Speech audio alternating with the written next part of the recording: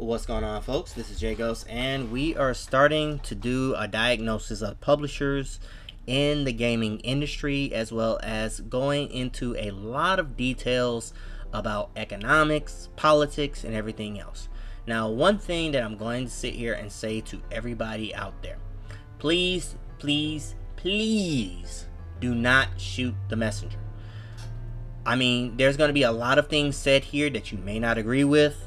I leave the comments open. There is criticism. I may get some things wrong. This is a preliminary report.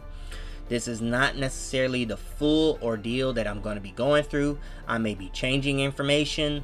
A lot of things are going on. So I want you all to be very cautious, very understanding of the fact that I'm not going to get everything wrong. I'm going to be bringing up a lot of uncomfortable truths. Some people might not like them, but they're going to be out there. And I want people to sit here and think about it and then look into it with their own information. And that sits here and makes the reporting a lot better. Now, the reason that I sit here and talk about publishers first is because I want a lot of people to understand that you have to focus on the top. You have to focus on the people that have all the money right now and how they got into the positions that they've gotten into.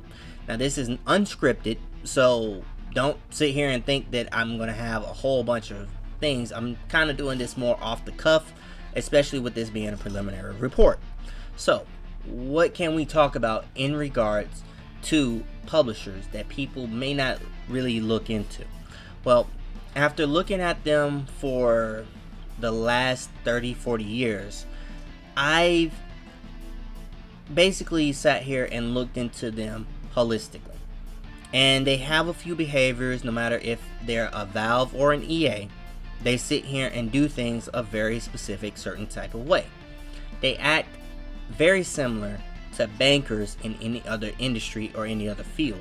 The only thing is that they have a product which we all sit here and can enjoy and quote unquote consume in some way, shape, or form. It doesn't matter if it's EA, Valve, Warner Brothers, or anybody. They all have a product that we can put into our hands and sit here and say we've gotten what we paid for out of this transaction. Well, nowadays that's not happening quite as much, but that's still something that should be recognized and understood. They are a type of business and organization. Now, I've gone into this more with the Capcom report and criticized the annual report, but the reason that I haven't gone into a lot of annual reports is because I keep seeing the same thing over and over. So I want to talk about the entire industry holistically, and hopefully this helps better reporting in the near future. What I'm trying to sit here and get at is that if you want to look at where the money is going, how the money is flowing, you have to focus on these publishers as the financial backbone of the entire gaming industry.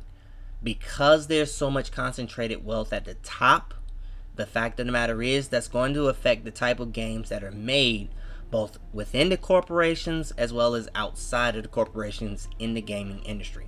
For example, you're not going to see a lot of well-made RTS games outside of Blizzard. The reason is that a lot of developers are concentrated in Blizzard, have been around Blizzard, have been in their studio in California for a very long time. Now, the reason that I sit here and I talk about it this way is because no matter if you're doing FPS games or anything else, you're not going to have that concentration of quality, polished developers like you are anywhere else outside of Blizzard that does RTS games. We kind of see that each of these gaming studios specialize in certain types of games. Squaresoft, for example, they specialize in RPGs. EA has been for a while specializing in a number of products like NFL, where they hold and maintain a monopoly. You have to think of them as a type of bank. And on top of that, when I did the Capcom annual report for 2013, I made that very same argument within it. where at the back of it, I was talking about the fact that Capcom had money that was going to Chase Bank. I know a lot of people don't really recognize that, but you have to think of, because of that connection, that sits here and affects what type of games that Capcom is going to sit here and try to do. Right now, what you're seeing with Capcom or any other game, they're really sitting here and starting to pull into the banks of nostalgia far more than they're creating original content, because they just don't have the money for it. The money is decided by whoever holds the most shares in the company, which is pretty undemocratic, but I'm leaving that for the Capcom 2013 report. If you want to look at it, it's on my channel. Google search it real quick. I'm trying to make sure to sit here and talk about all of the publishers and what they do for the gaming industry. Now, here's the thing that a lot of people don't really understand. If you look at publishers holistically, the Bobby Koticks, the Johnny Riccitiellos, the people that own the CEOs and everything, they're gonna sit here and they look at things in a certain viewpoint in a certain way. They invest in a product, they expect a return. They expect a higher return on the product than what they put into it. That means that there's gambling on the type of games that are going to be made and created. So this affects what type of games are going to be created. Whatever is going to be like the hotness right then and there, that's what they're going to sit here and selling. Now, here's the thing. In 2 years, that can change. When we got a glut of first-person shooters, that was a whole bunch of CEOs sitting here looking at these things and saying, okay, wait a minute. We've got Battlefield here. We've got Call of Duty here. Everybody's sitting here, go. Make these first-person shooters, make them quality products in 2 years, and then buy. And then all of a sudden, when people sit here and just dump all first-person shooters, well, where does all our money go? Now, the way to not invest like this is if you have a different corporate structure, such as Valve, who sits here and looks at products as a service. That runs directly counter to Call of Duty as well as the Battlefield models, where you make a game, make it in 2 years, and then as soon as that goes belly up, you sit here and try to invest in something else instead of the game as a service, similar to how Valve has been doing with Counter-Strike, Team Fortress 2, Dota 2, where they just constantly sit here and keep the base model, keep the base product, and just keep it investing. Now, Blizzard tries something very, very similar with Diablo 3, as well as StarCraft, and they do the same thing with that other game, not Hearthstone. I know that's one of them as well, but I'm just drawing a blank. WoW. Yeah. World of Warcraft. So, the point is that their model still has a few hiccups, but in regards to what they're doing, they're improving it, the quality as a service. But Blizzard's process is a little bit different. They own their own servers, similar to how Team Fortress owns theirs. EA does the same thing, but they would rather have you pay $60 every time you want to pay for Madden in 2016, whereas a lot of people sit here and they opt to do that type of thing. But these are just some of the examples of what publishers are meant to do. They sit here, they find ways to part you with your money, and then if they're not scrupulous about it, they'll sit here and they'll take away the servers like EA has done for countless times, and essentially make this so that every last server or everything that you want to pay for, you're going to be paying for it. Now, they can't get away with all of this when there's so much monopolistic competition, but the fact of the matter is, this is what they do. So, to tie this in, why are they tied to these types of business models? They want to make a return on investment to sit here and give it to the banks that are usually their highest paid shareholders.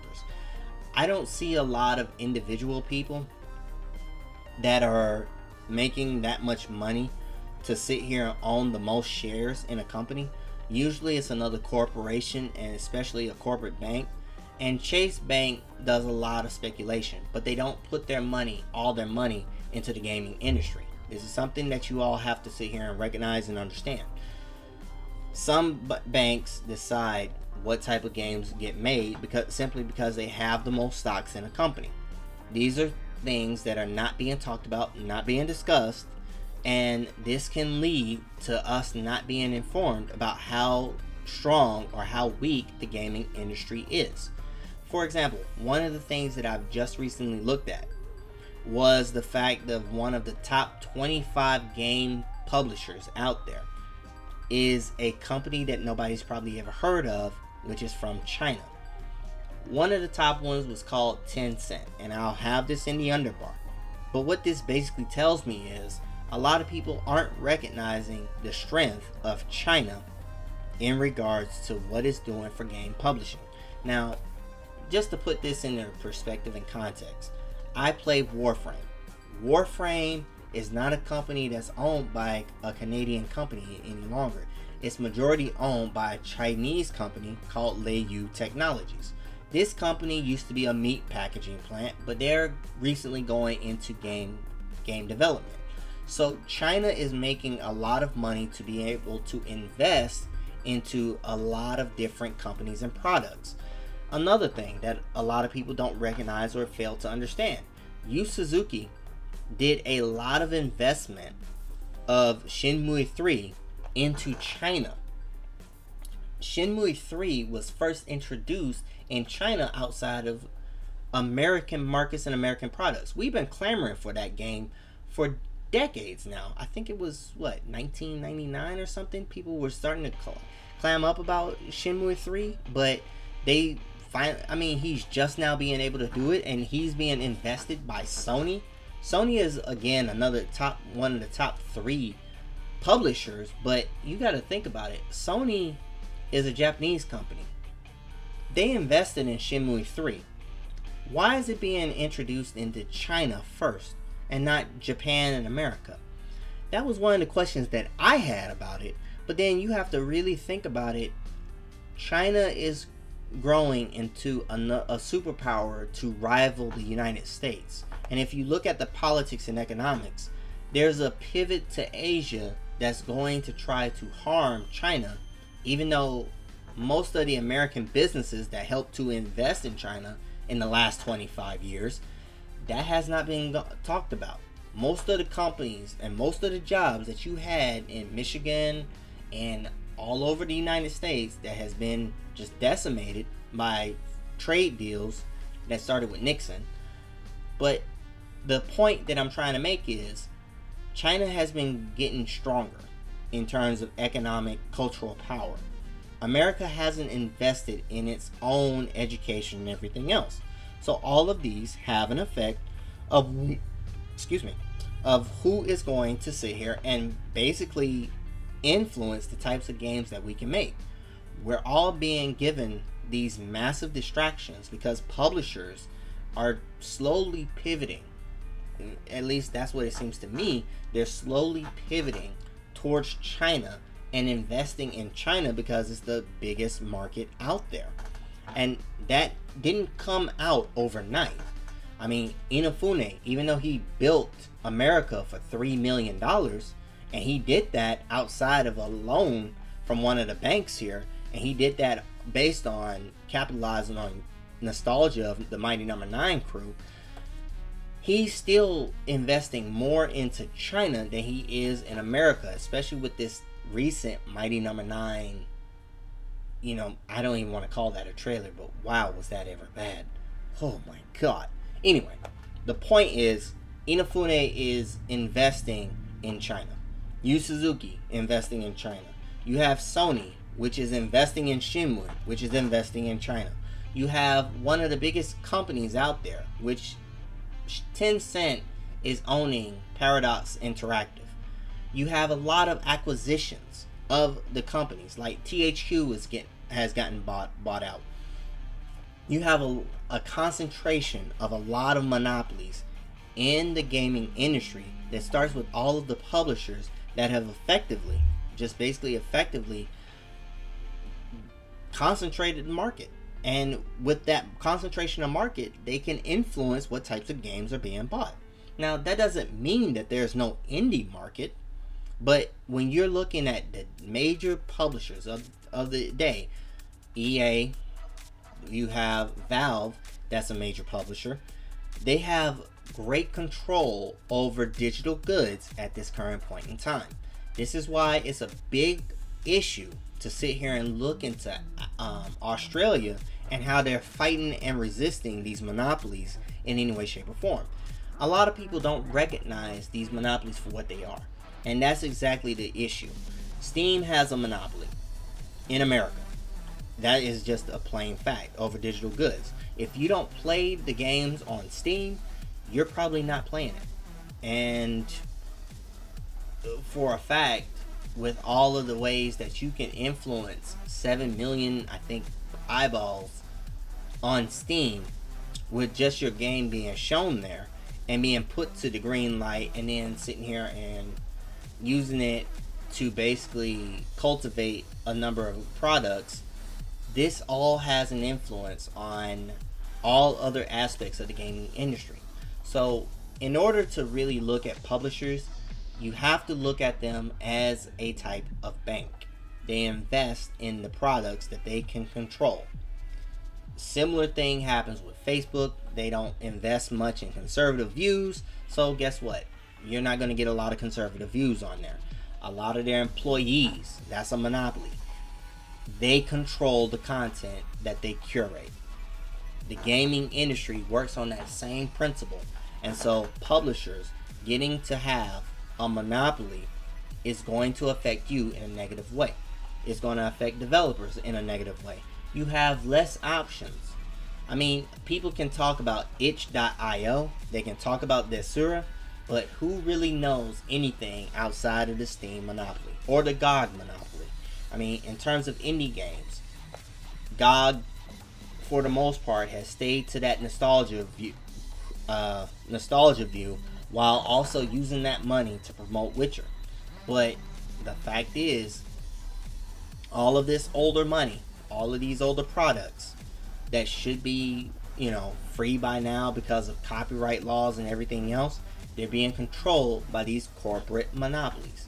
And these corporate monopolies are the publishers of the gaming industry, and this is basically how you can be affected, because with their monopoly, we have to sit here and we have to deal with their rules that they have for the products in their ways. Counter-Strike, you can't play it without Steam. That's pretty much a monopoly. FTC licensing, blah blah blah blah blah. This is something that would probably be busted up in the past, but nowadays we don't really have a lot of control over the industry unless we really want to have a new Teddy Roosevelt, which is probably not going to be happening anytime soon. I mean, there's plenty of other examples, but in terms of publishers, I just wanted to sit here and say, you got to look at them as corporate monopolies. You have to look at them as a financial backbone, because they've had concentrated wealth, which they've done for the last 40 or 50 years. I mean, I have a book here. Let me see if I can find it real quick so I can tell you all the title. Video Games Hardware Handbook. And that's from 1977 to 1999. Now, within those years, we've had 3-4 decades of console wars. So, I'm not going to talk too much about the console wars, but before the 80s, it was the ColecoVision and Atari. When you got to the 80s and the 90s, you had Sega versus Nintendo. And then after that, you had Sega... No, they left that. Nintendo, Sony, and then Microsoft. That was the new millennium. And it's been that way until fairly recently. Now, this goes and delves a little bit into that whole feminism thing that a lot of people like to talk about nowadays. What is different between what happened this new millennium and what happened with feminism and all this other stuff and the console wars in the past? Not one damn thing has changed. The fact of the matter is, if you look at it and just take a step back, this seems a lot like fanboyism. It's it's turned into a political battle in some way, shape, or form, with a whole bunch of feminists basically making the same arguments as a fanboy. And really, we've already dealt with this type of stuff. We've already dealt with it with logic and arguments, and most people that are actual fanboys of video games, you would know them and you would sit here and not pay attention to them. Unfortunately, a whole bunch of people sit here and look at feminism, and then all of a sudden that same fanboyism comes out in the same way. That's essentially what this whole feminist fanboyism really is. It's a fanboy, some fanboy nonsense. They heard something, they speak a lot of nonsense, and it's just like sitting here and trying to talk to a fanboy. It's really, really, really just annoying, and it doesn't help the issue at all. But I'm not going to talk too much about that because I have an entire video that I have to do on that. But I just wanted to give you all a few of the topics that I'm basically going to be covering when I finally get into this. But this is just the preliminaries. As I said before, don't shoot the messenger, as I said before. And I hope that you all got just a little hint of what the publisher issue really is. If you look at them as bankers, as corporate monopolies, you see that they really have a lot of influence and sway, and because they've been accumulating money through the publishers and back deals that they've been doing, this has all helped to make them a lot more powerful than they really should be. Now this affects developers in a negative way, and this affects gamers in a negative way, and hopefully with the examples that I've given, those can sit here and set you up to look into the gaming industry in a much more particular way. Look at these publishers and see the harms that they have done. And I haven't seen a lot of strength with what they do, but I could be wrong. Other than that, I'll see you all next time. I'm probably going to be getting more into the marketer side, so that way I can sit here and I can actually talk about the feminism issue a lot more. See you next time.